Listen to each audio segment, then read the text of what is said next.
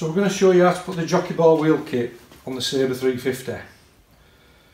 Now, first thing we need to do is tilt the machine away from you and just push the block of wood underneath that will secure the machine in place while we put the fabrication on. Now, this can be done before we build the bandsaw up by just attaching the wheels to the cabinet before there's any weight there.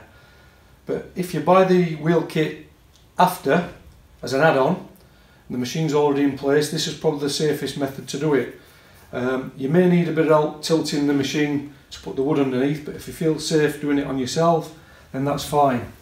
So we've secured the machine, we've got the fabrication, we've got two M8 bolts. Now, there's a clearance hole in each corner of the cabinet, so we can offer the fabrication up and screw through. That'll hold a right hand side in place first of all, and then obviously through the clearance hole and secure the left hand side in place. Just nip these up at first, finger tight, to make sure it's secure in position. Then when this is done, we can use the 30mm spanner just to secure into position.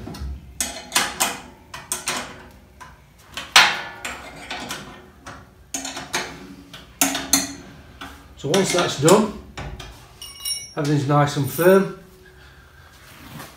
Again, we can just tilt the machine away from us, bring the wood over and out of the way. Put the machine back down onto the base nice and secure.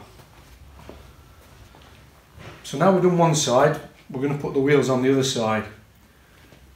Again, we're going to push the machine away from us using the spine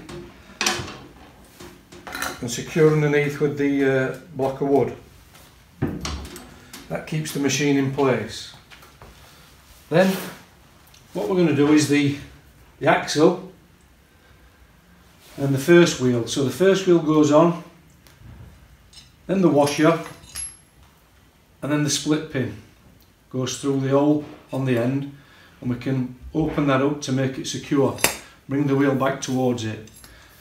Then we can push the axle through the hole that's already pre-drilled in the machine, offer up to the hole on the opposite side and push through, and just repeat the wheel, washer and split pin.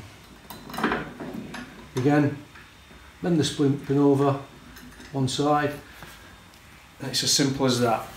All we need to do then is just take the weight of the machine to bring the wood out, drop that back down, and then we're ready to use the jockey ball wheel kit. Draw that in, allows us to take the bandsaw away. Again, hope that's been helpful.